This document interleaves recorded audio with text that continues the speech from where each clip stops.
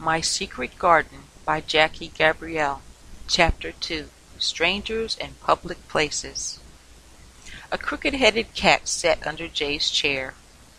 Jay sat with her coffee cup, writing tablet, pens, and pencils, watching the leaves swirl around the yard.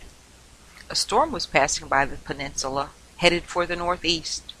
New York and New Jersey were in for some rough weather: rain, waves, wind, and snow.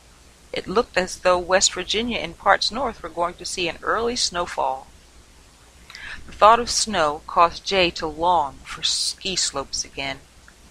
However, she had sold her first house to go to England and her second home to finish getting to California.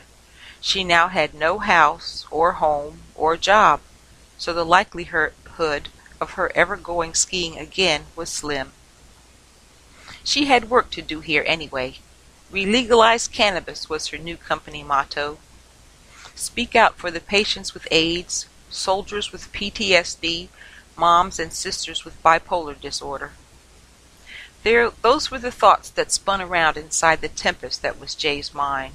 Yes, she had a regular party going on inside her head. She thought, too, of her mother, Dee. Dee had taken her life some 18 years ago. She no longer wanted to live with the pain she suffered in her neck. The chiropractic treatments were no longer working for any length of time. The pills made her groggy. She was in pain constantly. If Jay had known then what she knew now, she would have offered marijuana to her mom.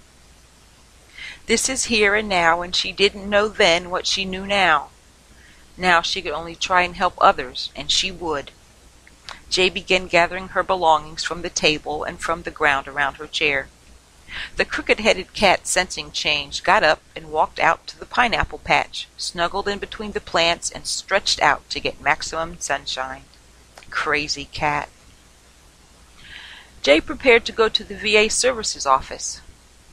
She liked to think her mom was with her when she went to meet new people. People scared her. It was a mental health thing that caused her to be so wary of them. She had her mom and sometimes her medication, though, too. Even though the state that she lived in did not offer access without criminal ramifications, and 18 other states did, she felt blessed.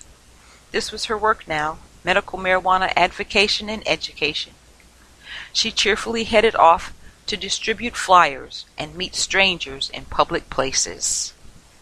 To be continued.